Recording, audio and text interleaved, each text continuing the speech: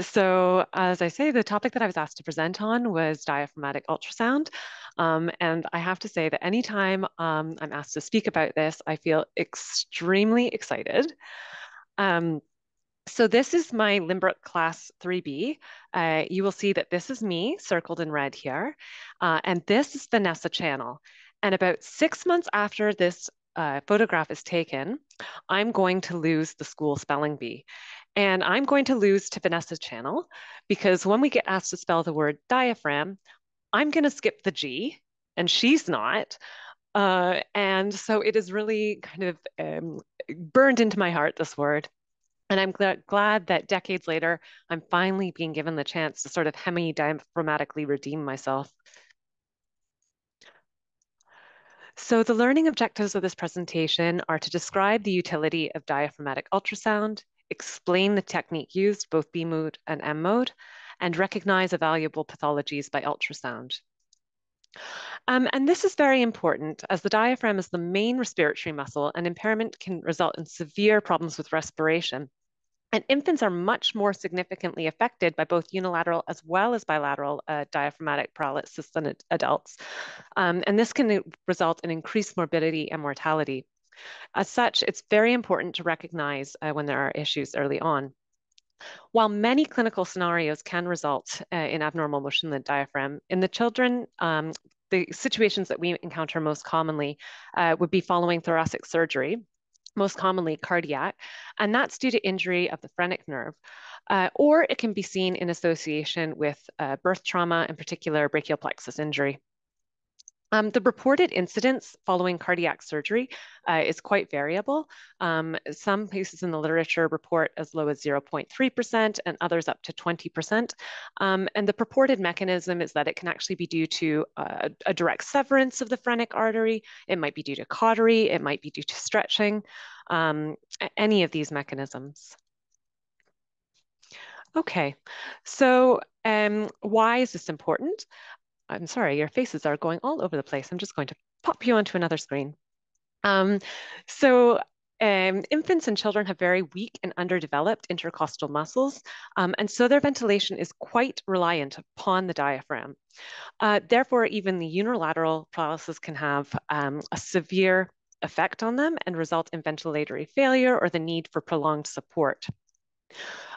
Early diagnosis can be quite helpful because it may serve to predict outcomes. It can sort of direct knowing which patients might require a longer time on non-invasive ventilation following extubation, et cetera, or even determine which children might have to go on to have a diaphragmatic plication. Importantly, chest radiographs have very little utility in the diagnosis, especially during the neonatal period. One study reported that only 34% of frontal chest radiographs could detect abnormalities of the diaphragm. And most importantly, ultrasound is useful for investigating more than just paralysis. Other advantages to ultrasound is unlike fluoroscopy or CT or MR, it can be done at the bedside, which can be particularly helpful in some of these post-op cardiac patients. As you know, it doesn't involve radiation. Unlike in fluoroscopy, where you are watching in an AP projection typically, in ultrasound, we get a much better view of the posterior diaphragm, which is the most mobile portion of it. You can do fluoro, of course, in a lateral position. However, then it can be very difficult to distinguish which is the right and which is the left hemidiaphragm. Okay, so how do we do this? All right, so firstly, B-mode sonography is performed with a curvilinear transducer, and I know I've shown you here with the linear, for which I apologize, to evaluate the upper abdomen and the lower chest, and this is done to exclude adjacent pathology. So for example, here we have a 9-month-old who had a retroperitoneal teratoma with gliomatosis peritone, and they were found to have a supradiaphragmatic lesional deposit. Okay, both hemidiaphragms are then evaluated. So this includes scanning the midline in an oblique transverse subxiphoid plane to obtain comparative imaging of both sides. That would be an image much like this. Then both the right and the left are separately interrogated, both in the transverse and the sagittal plane, um, to look at, both at the configuration and then for the movement. We then do M mode. And what I'm trying to show on this schematic from Monica Effenman's paper is that during inspiration, the normal diaphragm contracts and moves caudally or toward the transducer. And this is recorded as an upward inflection on the M mode tracing. And then during normal expiration, the diaphragm moves up away from the transducer, and that's that downward deflection that you're seeing on the curve. When analyzing the tracings, two parameters need to be assessed. Okay, that is the amplitude of excursion as well as the direction of motion. It's absolutely essential to correlate the M mode tracing with the phase of respiration. And this can be done in a few ways. There is a pause at the end of expiration that one can look for, or it can be very helpful to have an assistant with you, be that the respiratory therapist, an additional clinician, so anyone who can state when the patient's abdomen is going up and down, or have a hand on the chest, anything to know what corresponds to what. For patients who are on mechanically assisted ventilation, this needs to be temporarily disconnected so that spontaneous breathing can be examined. And that's just another good reason why it might be helpful to have a respiratory therapist present at the bedside. Okay, so again, regarding the technique, the amplitude of the excursion of the hemidiaphragm is measured on the vertical axis of the tracing, and it's done from baseline at end of expiration to the point of maximum inspiration on the graph. So on this image that I've provided here, the cursors have been correctly placed, and that is going from point A at end expiration to point B at peak inspiration. And we can see that there is a distance provided or excursion of 0.7 centimeters. Now, why is this technique important? So I'm going to give you another example here. In this first example, the cursors have been incorrectly placed with a vertical orientation. And while that is not the worst thing, it does involve a degree of estimation as to where the more inferior marker is placed. Now, more problematically, in this second example, it has been measured from peak inspiration down to that nadir. And you can see that actually the end of expiration, or this distance here, A, if we've measured properly, is much shorter than B, which we've actually measured. So here we would be falsely exaggerating diaphragmatic excursion if not properly measured. Okay, so then with respect to the motion itself, it can be described as normal, decreased, absent, or paradoxical. And we'll go through some of these. It is considered normal when it meets these criteria. So it needs to occur in the correct direction, i.e. toward the transducer with inspiration. The excursion needs to be greater than 4 millimeters. And the difference of excursion between the two sides, right and left, should be less than 50%. Okay, so let's go through some examples. Here we have a 4-month-old, I believe, post-op cardiac patient, and we see typical post-operative paraphernalia and findings on this radiograph, and we note that there's elevation of the left hemidiaphragm. When we look at the ultrasound images of comparing both the right to the left hemidiaphragms, we see on the right side that there is normal excursion occurring in the appropriate direction, and with a distance of 1.6 centimeters. And on the left, there's really no measurable excursion whatsoever, and maybe even there's slightly paradoxical motion. Okay, here's a more dramatic example. Again, post-op cardiac patient with elevation of the left hemidiaphragm. On this patient, we see again a normal excursion on the right with flagrant paradoxical motion on the left. And you can note that the sonographer has helpfully labeled the nadirs as being during the inspiratory phase. Okay, now let's look at left-sided paresis. And by the way, when I use the term paresis, I mean dysfunction, i.e. the diaphragm is going in the correct direction, but not to the expected degree. So this is a 2-week-old male. And again, we can see that there is normal excursion on the right. And on the left, excursion is occurring in the appropriate direction, but the amplitude is dampened. And although it is over 4 millimeters, you can see that there's greater than 50% difference between the two sides. Therefore, this is abnormal. Now, thankfully, a follow-up ultrasound was obtained 6 days later, which shows substantial improvement now with the left diaphragm demonstrating excursion of greater than 1 centimeter and with normalization of the ratio between the sides. Okay, let's take another example. Occasionally, we get asked to perform ultrasound to help differentiate between congenital diaphragmatic hernia and diaphragmatic eventration, and it can be extremely challenging.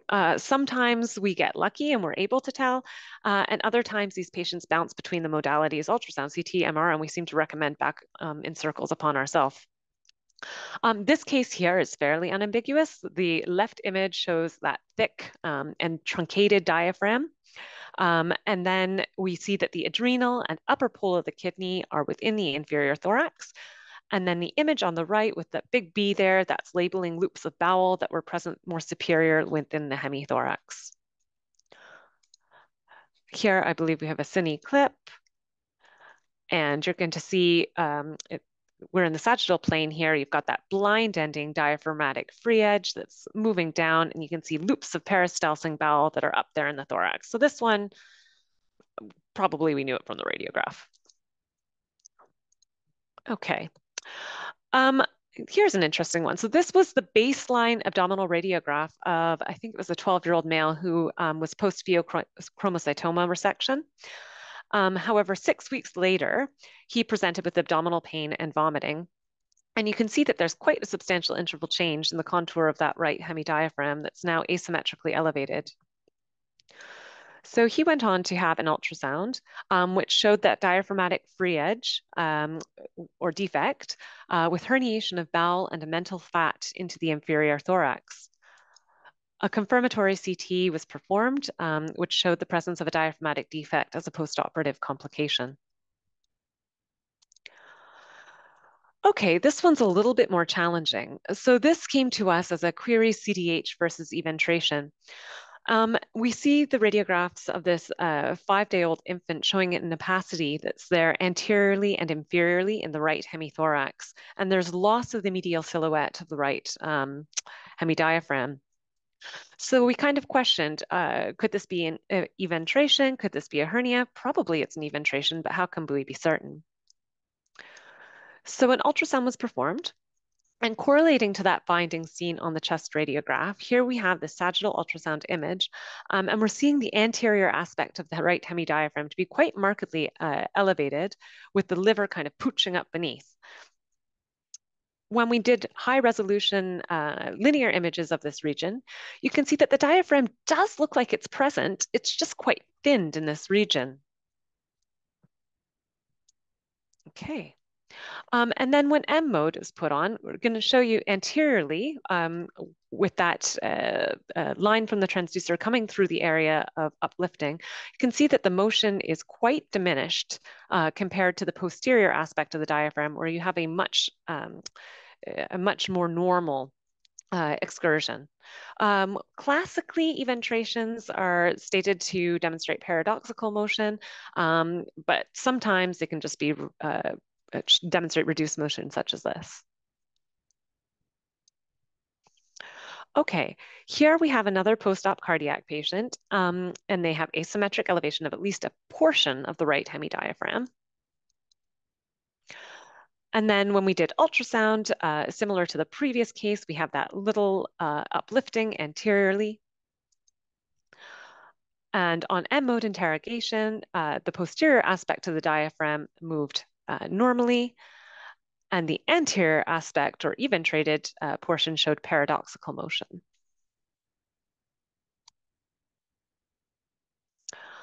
Okay, here we have another case of eventration. So I'm going to show you the posterior motion of the diaphragm on the cine clip,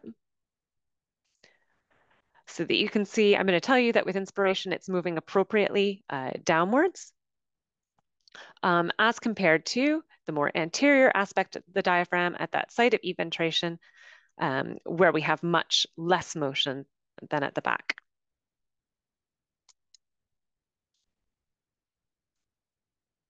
Oh, my slides do not wish to split. Okay, this is a really interesting presentation. So this 7-month-old came to our emergency room department with the mom complaining that every time she fed the baby, the chest gurgled. And on these radiographs, we see that there's a lucency that's projecting over the right inferior hemithorax. And so a differential comes to mind. Could this be a congenital diaphragmatic hernia? Well, I guess, but it would be pretty unusual to have that much bowel up there and not really see the soft tissue of the liver. Could this be an eventration? Well, again, we still kind of need to account for why there's so much bowel pooching up toward the chest there. So then also in the differential would be, could this be a hiatal hernia? And in cases of hiatal hernia, they can certainly project over the right base like this. So ultrasound was performed. And what you're looking at here is you can see the diaphragmatic free edge. You can see a large portion of the stomach is within the chest, and the liver appears to be subdiaphragmatic. On the images to the right, you can actually see the sort of neck of the stomach coming through the hiatus there between the IVC and the aorta. So the patient's interesting sort of clinical presentation as well as the radiographic findings would be most in keeping with a hiatal hernia. Here we have a cine clip. Again, showing that diaphragmatic motion inferiorly with a large portion of the stomach and a little bit of the mental fat up there in the chest. And just for fun, an upper GI study was performed, which now post-feed or post-contrast shows essentially the entirety of the stomach to be within the inferior thorax and sort of rotated on its axis. So that's a hiatal hernia. Okay, and in this case, we have a 3-month-old who had a pneumonia, and they have whiteout of their left hemithorax with tracheal deviation and mediastinal shift toward the right. It's hard to know how much of this was consolidation versus effusion, and I suspect that's probably why an ultrasound was being performed. If you look below where into the upper abdomen where I've put my yellow arrows there, you can almost see that it looks like the stomach is downwardly displaced. And when ultrasound images were obtained, so this is transverse midline comparing right with left, you can see that the left hemidiaphragm is indeed downwardly displaced due to the presence of that very complex empyema. And when M-MOB was performed, you can see that even diaphragmatic motion is compromised based on the presence of that effusion. So I hope that we have reached the end, and I should say, I hope that we've gone through these learning objectives.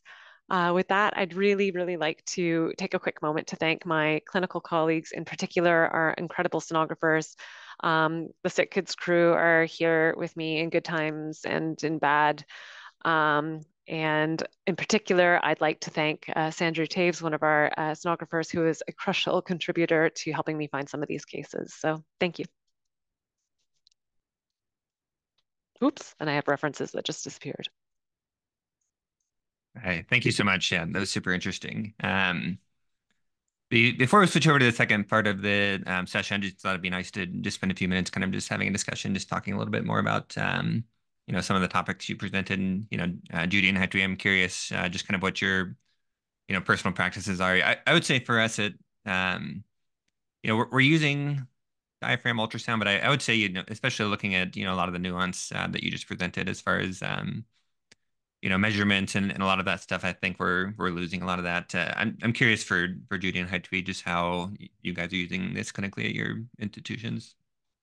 Yeah, it's really interesting because I wish I had seen your presentations like way, way long time ago because one of the clinicians was like, yeah, can you measure the amplitude? I'm like, what? Like, we don't do that. And he was like, well, at 6K we did. And I was like, oh, well, okay.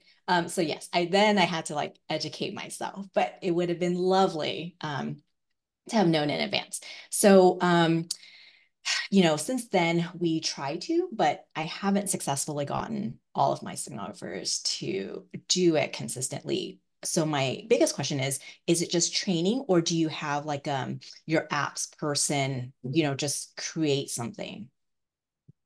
No, it's just training. And I mean, if they're used to doing RIs for the kidneys, it's really no different. Mhm. Um, yeah. And then when it's not perfectly regular, how do you know which ones to choose? Oh, great question. So most papers are recommending that you watch over at least 4 respiratory cycles to try and get something that looks like an average. And then it's kind of a gestalt. It's not picking the tallest or picking the shortest. It's what is looking most, I guess, like the median. I was curious too, do you have a radiologist always present during these exams? I thought it's really nice how you kind of showed the, the sonographers labeling them with inspiration. I'd say that's not Yeah. something we routinely do, and I think it'd be super helpful. So I'm definitely going to try to implement that. So how often do you have a radiologist present versus how often do you have the sonographer just independently perform these? Typically, these are independently performed because most of them are portable examinations on the CCU or NICU. If it's a question of hernia versus eventration, many of us radiologists do like to go up and scan and see if we can find that sort of H-shaped diaphragmatic defect. For the paralysis cases, I wouldn't say that we're really ever there, but yes, our sonographers always meticulously label when inspiration is. I'm not sure how often they are doing that in the company of somebody else versus putting their hand on the patient's chest. I suspect more often than not, it's easier to have the bedside nurse present to kind of state when the patient is breathing in. And then one other question I had as far as the kind of technical aspects, I know you talked about ventilated patients, the importance of the patient spontaneously breathing. Hmm. Is that still true for if they're spontaneously breathing, but say they're on BiPAP or some kind of external support like that? Do you still stop that, or does that have an effect, or do you want them to be Yes. completely off any kind of support? Yes, essentially, you don't want any positive pressure that could be falsely exaggerating diaphragmatic excursion because it's pushing it down further. Okay. And then I have a couple of questions that I'm getting from our audience. So the first question was for M mode, how much does the angle of the line relative to the diaphragm affect the tracing or measurement? I don't know how much it actually affects from a quantitative standpoint. I can state that all we do is just like aim for kind of the peak of the diaphragm, um, and however you can get that from that subxiphoid approach. So we don't worry about it. Okay. And then the next question was after, if you have a patient that's, on some kind of external support, do you wait some certain period of time for the CO2 to rise to increase their respiratory drive? Or does that matter at all? You know what? I actually don't know the answer to that question. Um, whether it does have an impact on it. Um, I mean, it makes sense that it would. I suspect that between the time, well, not I suspect that between the time of actually removing the respiratory support and getting set up, there are several respirations in that interval, but we're not waiting, 10 minutes, especially since many of these patients can't tolerate that. Right, right. And the next question was, how often are your scans inconclusive for CDH versus eventration? Like you mentioned, I think that's really challenging for us. One thing I will mention, just real quick before I ask for your response to that was, I really liked your linear images. I would say most often we're using the curved probe, and really closely interrogating the substance of the diaphragm with those linear. I thought those images were really nice. They were not doing that as often as I think we probably should. But in your experience, when you get the question of CDH versus eventration, how often are you able to confidently answer that? Ooh, confidently? Um, I would say, and again, I'm just pulling numbers out of the ether here. Maybe 60%. And I would say that we have a few patients floating around, as I say, who are just going through this sort of cyclic imaging. They've never been operated on. We can't answer it on ultrasound, and so they go to CT. Then we discuss them in our surgical conference. Then they go back to ultrasound, and none of us know, but they're doing okay. Right. And my next question was, do you depend on cine clips? Do you have cine clips kind of as part of your scan protocol in cases of confusion or for correlating with M mode, or what's your kind of protocol with cines versus M Yes, mode? yes, we do. The cinemas can be really nice because then you can in real time see just how much less one diaphragm is moving as compared to the other. And then the And it last question. also, oh, sorry. Go ahead. Sorry, go ahead. With respect to your question or somebody's question earlier about how to pick which breath you want to use as the true kind of the true breath, I think those cine clips also give you a better idea of the pattern. Right, makes sense. Yeah, that was the first time for me seeing that. So it's good to know that you can actually cine through the M mode breathing too. Yeah, that was cool. Yeah. Right. And then another audience question was, do you have any specific tips for getting the child to remain still during the examination? Do you feed them or do anything else to kind of remove that motion artifact as much as possible? Honestly, the majority of these patients are post-op cardiac or NICU babies, and so it isn't too much of a challenge. In our older patients, the advantage to them is you can actually do provocative maneuvers, have them sniff in, take deep breaths, do things to kind of accentuate diaphragmatic motion. In the little ones, it doesn't seem to be an issue. They're mostly in incubators. Right. The next question was, are you using the angle of the diaphragm to help kind of differentiate hernia versus eventration? I don't know what you mean by angle. We don't take like an actual measurement, but certainly we go sagittally with the high resolution linear images, and we try to find that blunt end, or it almost makes like an H shape when there's a hernia there. And then we go from a medial approach as well and see if we can find the opposite end, kind of near the heart border, which is much more difficult, but sometimes we get lucky. So no, in short, to an actual Okay. quantitative angle. Okay, cool. All right, so that's all the audience questions I have for now. I don't know if Judy or Hetu, if you guys had any other comments or questions. I don't know if there are any like pitfalls or anything that you've run into that may have caused it to have like a false positive or a false negative or anything like that. Yes. So certainly, I would say actually the largest pitfall is where the cursors are placed, which is why I was saying that the technique is just really, really important. So measuring up the way as opposed to down the way on the slopes can really impact it. Um, Other things, I think that's really the main one that we fall into. Oftentimes, because it's, doesn't have ionizing radiation and you don't have to move the patient, we often repeat these studies and assess how things are changing, either worsening or improving over time. Like that one patient that I showed who improved 6 days later.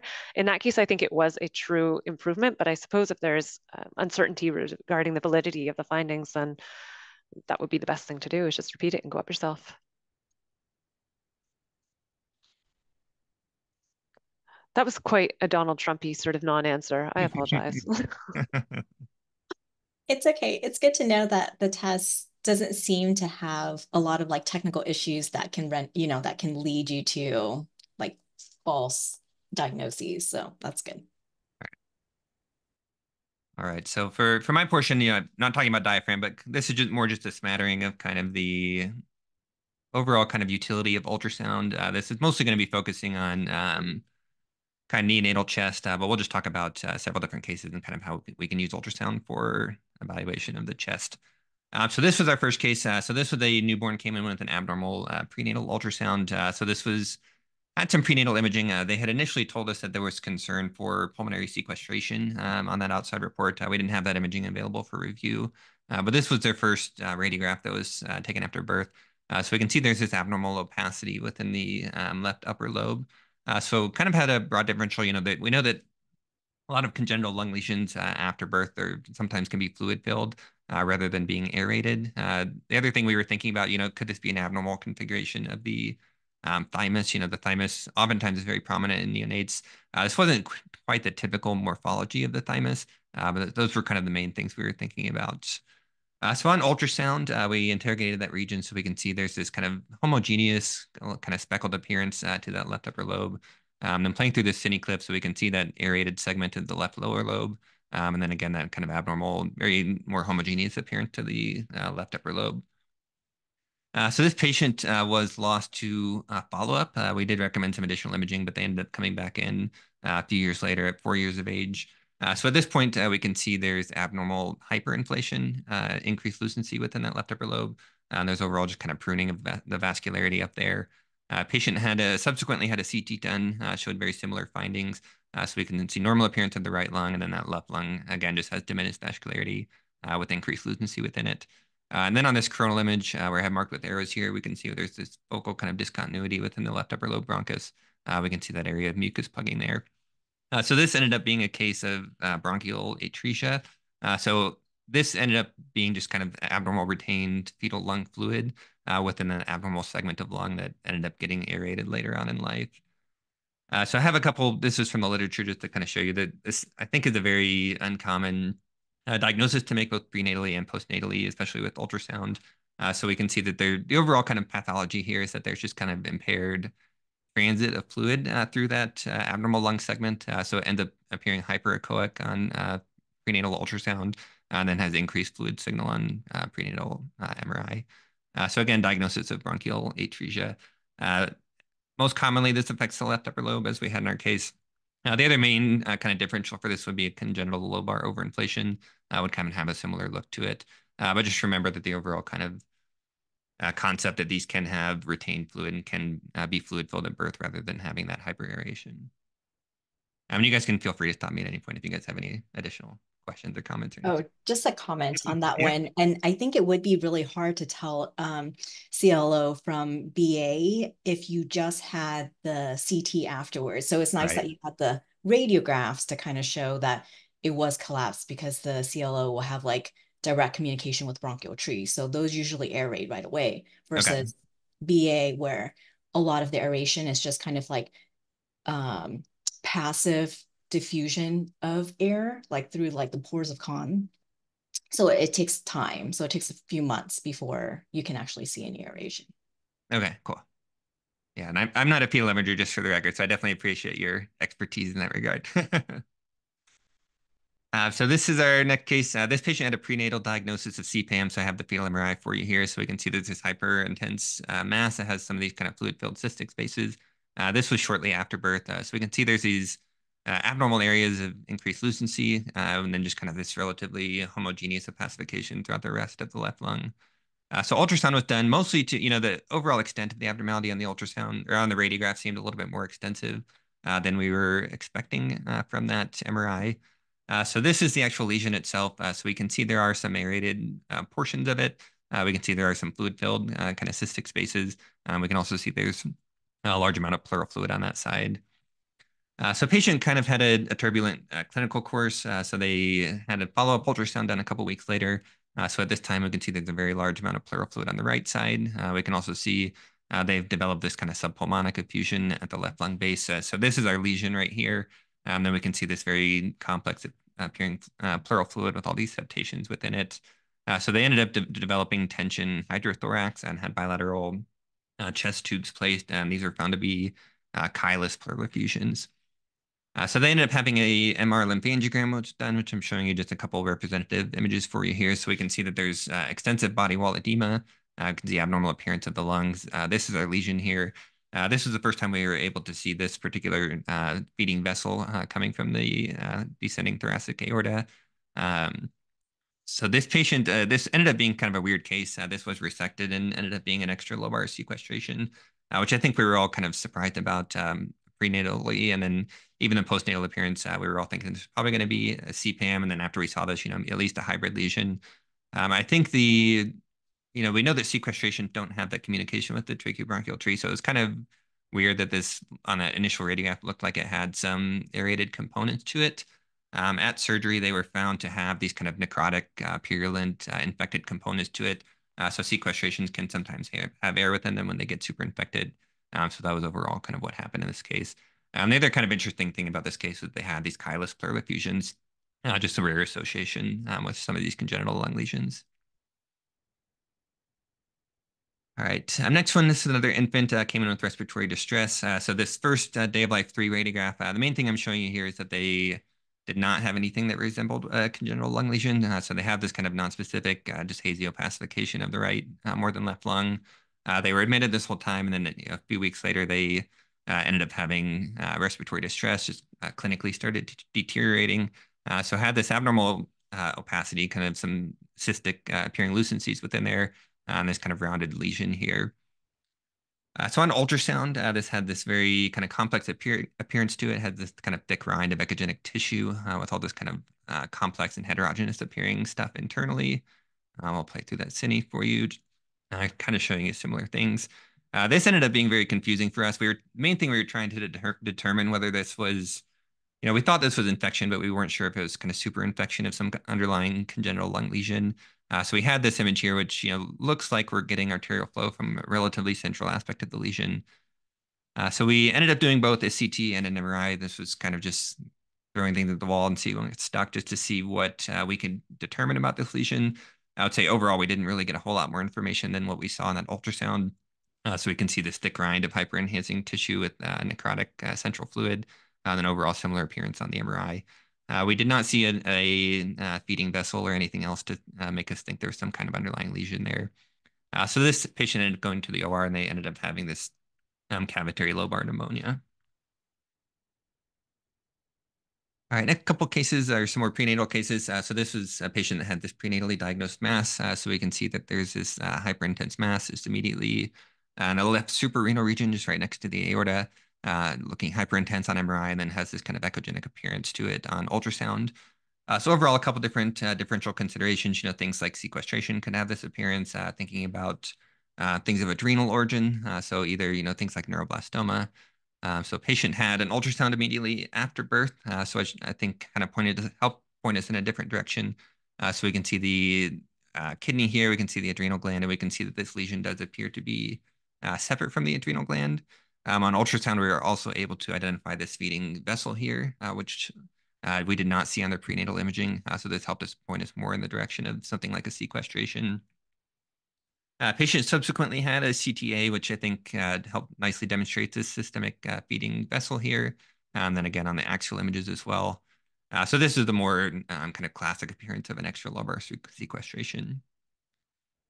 And then just a companion case, this is the main reason I showed you that first case. So this is a very similar prenatal appearance to it. So had this hyperintense mass, again, within the suprarenal space, and then has this hyperechoic appearance to it on prenatal ultrasound. So again, patient had ultrasound immediately after they were born, just to further characterize that lesion. So more clearly, I think on the postnatal imaging, we can see that there is this hyperechoic mass more clearly associated with the adrenal gland. So we can see a little segment of the adrenal gland in this lesion very clearly arising from that. So this patient was just observed that most likely felt this was going to be a neuroblastoma. So patient had a 6-week follow-up, which the lesion had decreased in size, and then at 4-month follow-up had completely resolved. So this ended up being a spontaneous regression of a congenital neuroblastoma. So we know that these patients that have congenital neuroblastoma, they oftentimes do very well. Oftentimes they will spontaneously regress, and as in this patient. So these often can just be managed conservatively. They don't necessarily need to biopsy or anything more aggressive, but we can watch them, and oftentimes they will regress.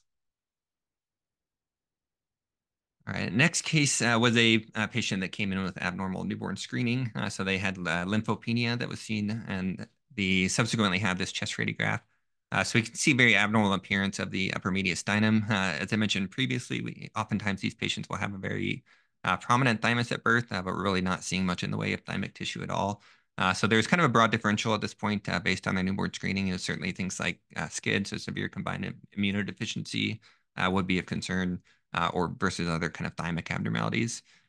So we were asked to do an ultrasound just to identify whether a thymus was present, get an idea of what the overall kind of appearance of it was. So this is just a still image. This is the sternal ossification center with some cartilage around it, just showing there's no thymic tissue posterior to that where we would expect there to be.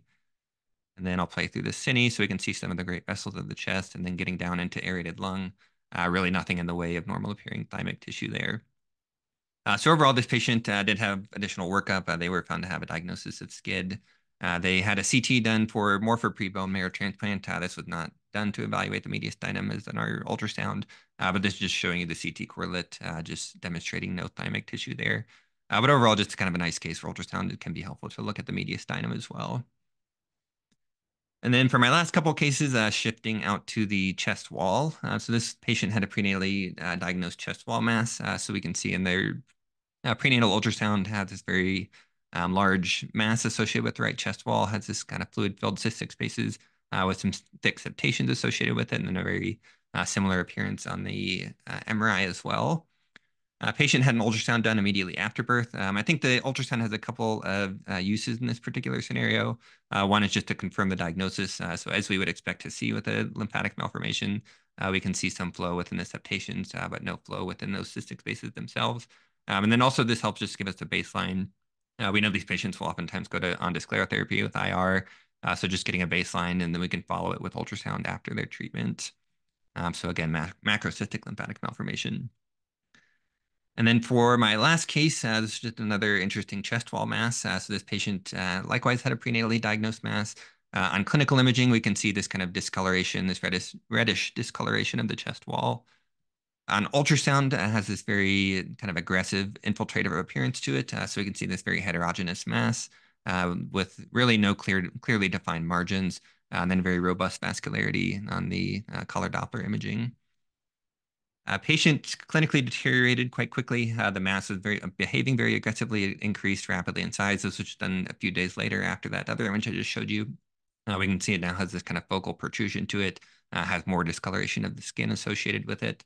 And then patient had an MRI at that point, overall, which shows a similar appearance to what we saw on ultrasound. So we can see it has very avidly enhancing mass, extending into some of the adjacent musculature. So this patient had additional clinical workup, and they were found to have very abnormal labs.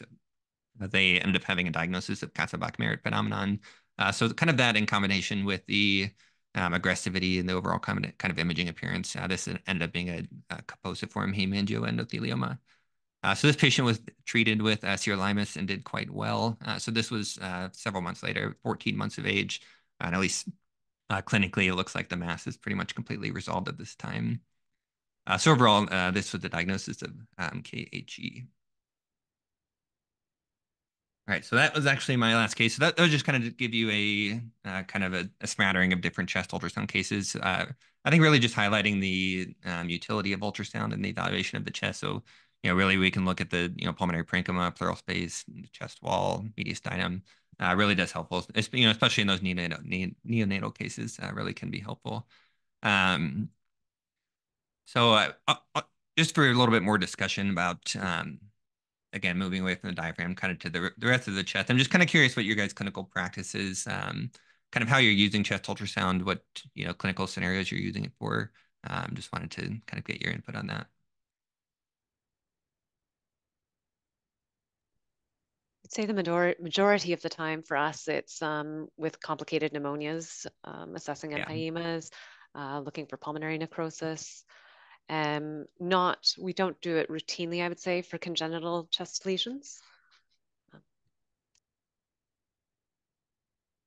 Yeah, our practice is probably pretty similar. Obviously we do diaphragm, and then we'll look for, I do feel like we do a little bit too much of the pleural effusions. Like the clinicians will want to quantify it sonographically, which I'm not sure adds much value to the care of the patients. Like if you see a small pleural effusion on radiographs, I'm not sure that a chest x-ray will help unless the question is, do we need to place a chest tube versus just do a thoracentesis if they're going to even choose to do an intervention. We have not been successful decreasing those referrals yet, though, unfortunately. Yeah, I would say we're very similar. We do a ton of these for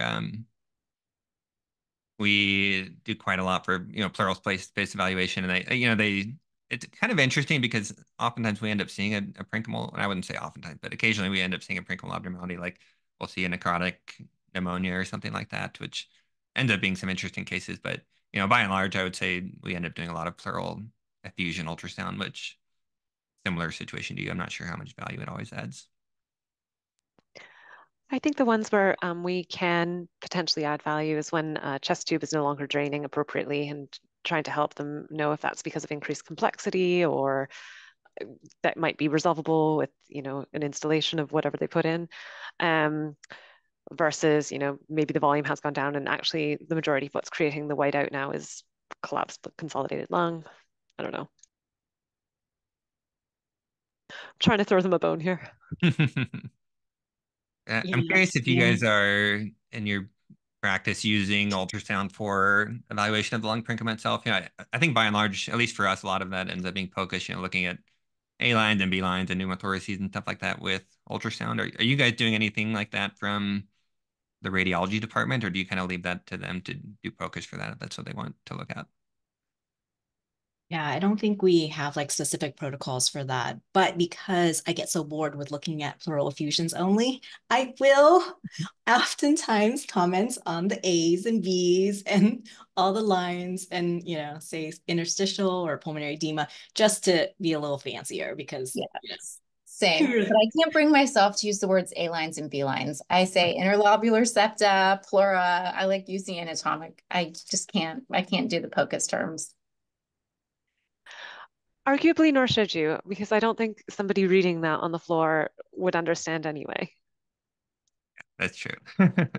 Yeah, I think the main thing I'll look at is like if there's air bronchograms present or not, then I think that can help differentiate. Oftentimes we'll see some kind of parenchymal abnormality next to the abnormal pleural effusion that we're mainly doing the exam for. So I oftentimes struggle with that, differentiating atelectasis versus consolidation. I don't know if they depend on us necessarily to make that differentiation, but I'll at least try to look at that too. Yeah, I think that's a super interesting point because there's some POCUS literature that mobile air bronchograms are more associated with pneumonia versus atelectasis, which I have mixed feelings on. We have done a few cases with contrast enhanced ultrasound, especially in the ICU, looking at pneumonia versus, whatever. But those are just like problem solving cases. I think some places do a lot more looking at like pleural abscess versus, parenchymal abscess versus whatever. So yeah, no, that's a really interesting idea to, using it as a problem solving tool, especially if we're looking for necrotic lung and things like that. We haven't done any contrast enhanced ultrasound for that, but definitely a very interesting idea. Yeah, we still mostly do chest CT, but when they ask us to, we will do contrast at ultrasound. Where do your surgeons stand with respect to sticking drains in necrotic lung these days? Ours still, so mostly it's IR, I will say, and they are still afraid of bleeding when they put a chest tube in a pulmonary abscess as opposed to a pleural collection. But I do think there was a bad complication. At this point, it's probably been 5 or 6 years ago. So, but this is one of those, I heard a funny phrase. It was, the plural of anecdote is not data. So we shouldn't be making decisions just based on like 1 or 2 bad outcomes. So I'm not aware of the literature because I don't do interventions. Yeah, we're similar. I'm not super in tune with what they're doing, but yeah, I think they lean more towards avoiding it when they can.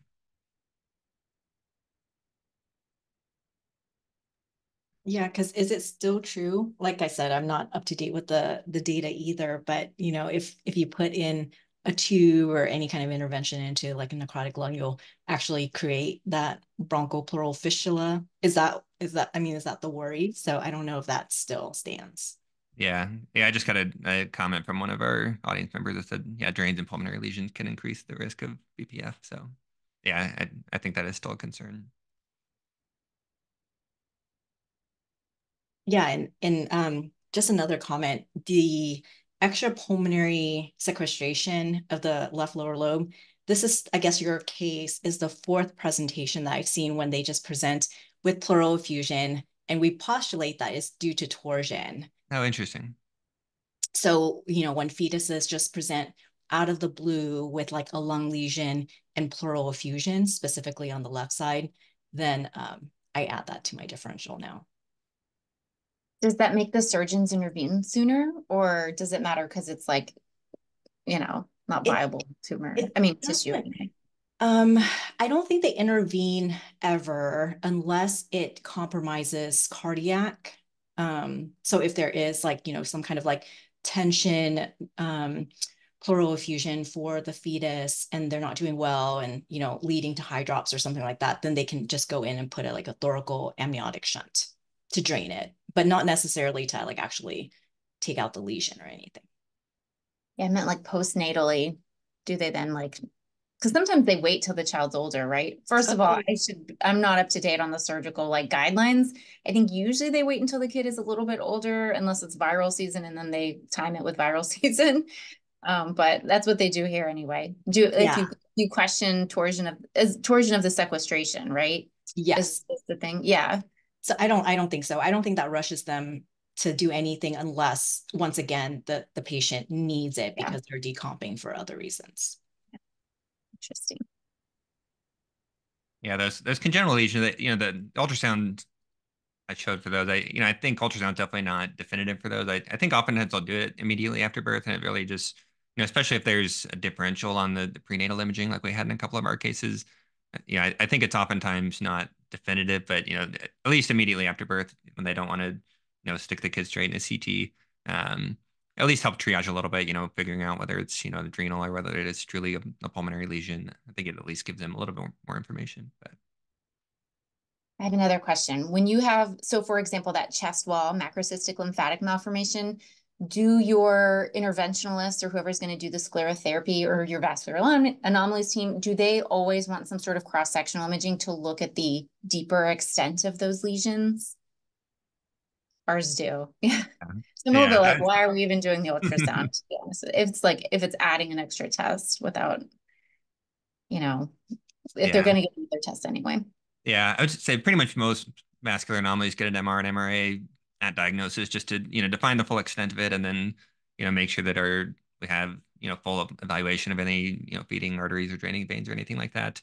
I do think they at least will get an ultrasound because, likewise in their vascular anomalies clinic, every single kid gets an ultrasound. I think that probably helps them as far as getting a baseline, at follow-up after they do sclerotherapy, they're going to get another ultrasound. So I think for at least for them having that first one to compare the subsequent one to, just so that's a modality to modality comparison. I think that's probably the main utility for them. Yeah, and sometimes it takes a while to get into MRI. So I think there is still a role for ultrasound because you can, like you said, follow it and get the image, like to have like at least a better idea of what you're working with besides just physical exam. So we try to avoid MR if it's going to require a GA. And so most of ours will be only ultrasound follow-up until they're an age where they can tolerate the MR without GA. And then there's a comment from one of our audience members that says the microcystic components are better evaluated by ultrasound, and then that can change where they target for sclerotherapy. So we know these can be combined macrocystic and microcystic. So so it's definitely a good point as well.